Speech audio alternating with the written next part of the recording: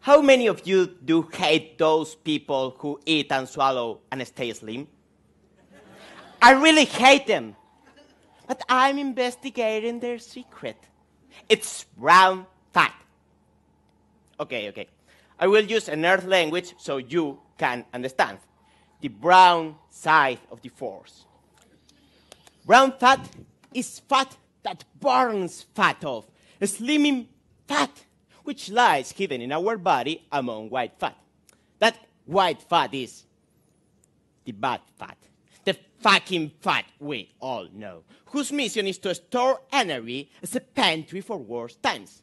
Brown fat does the opposite. It takes the energy stored in white fat, burning it and releasing heat. I call it Charmander fat. Let's think about the moment of our birth. It's the most traumatic moment of our life. Even more traumatic than calling your teacher mom.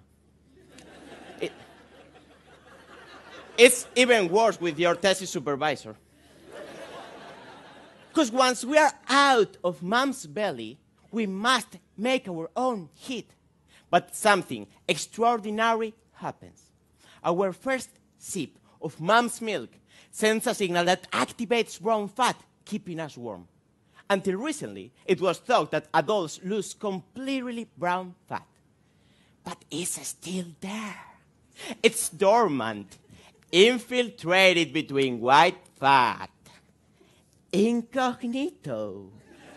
As an spy, I'm fat.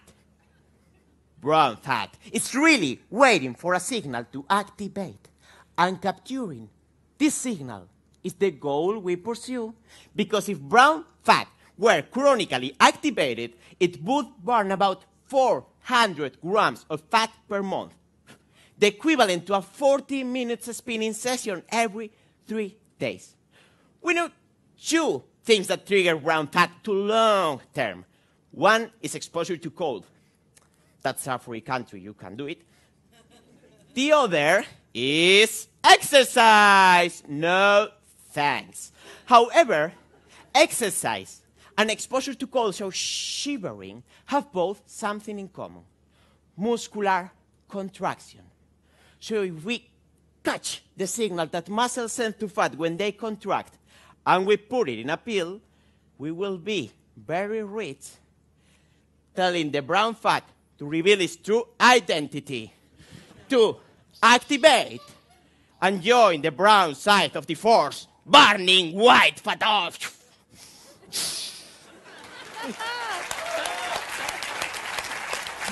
Until that pill, keep cold, and may the brown be with you.